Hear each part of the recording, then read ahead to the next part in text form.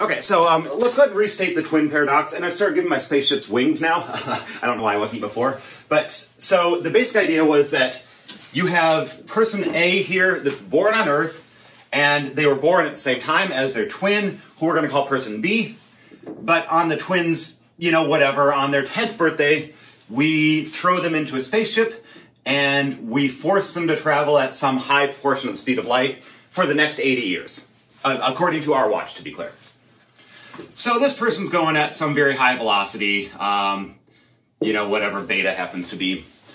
And, you know, 80 years on our watch, this is person B again, 80 years on our watch go by, this person comes back, so we're celebrating our 90th birthday.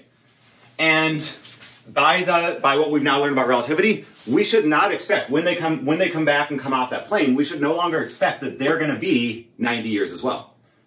Because we now know that that they have been moving around the universe at, you know, 95% of the speed of light or whatever. So we expect that they come out and they're going to be substantially younger than us. You know, they might only be celebrating their 20th birthday or something like that. And they open the door. That's exactly what we find. So we've done this experiment in a little less bizarre manner, and we have confirmed this to actually be true. So specifically what we do is we put perfectly synced nuclear clocks or atomic clocks on the Earth, and we put, you know, I think the actual experiment was done with 6 total clocks. 3 of them remained on Earth, so that if there was any disparity, hopefully the two that agree would be the ones that we trust. For example, if one of them loses a fraction of a second or something like that, of the ones on Earth, we can disregard that.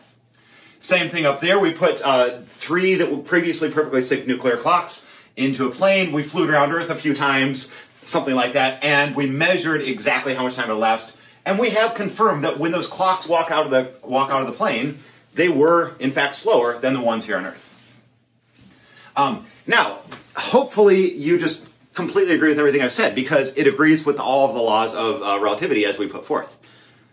Except for when we view it from this person's frame of reference. So, let's view it from B. From B's reference frame, or S prime.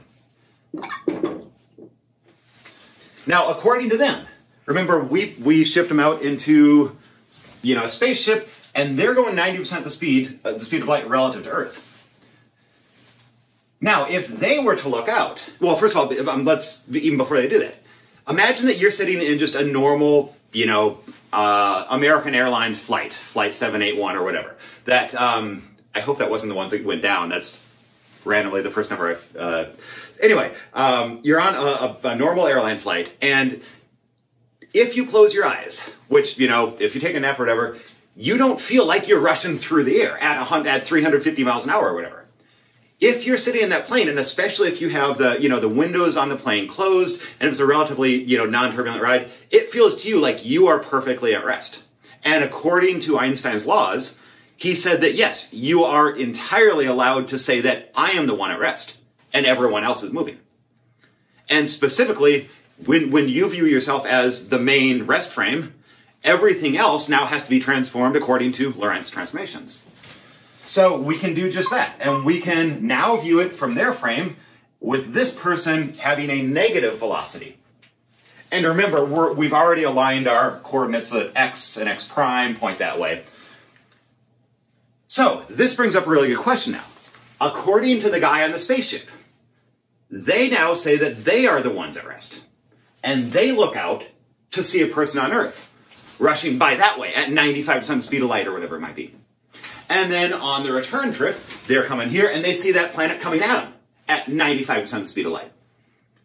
So they would say to themselves, hey, I'm the one at rest.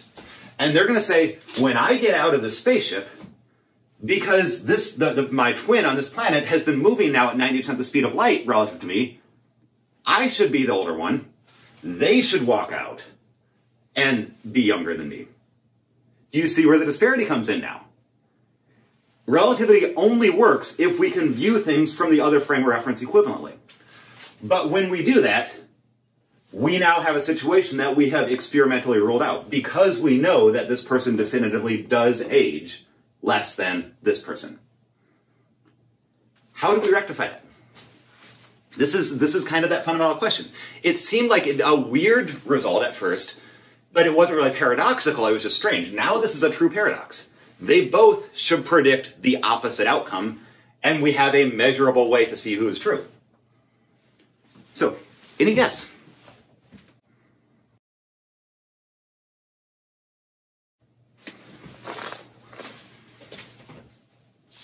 So here is where things really get interesting.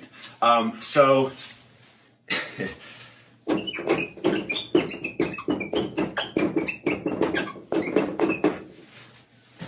we have this kind of unanswered question, and I'm going to leave it as such right now, because I want to talk about something that's a little bit seemingly tangential, but I promise that this will tie everything back together.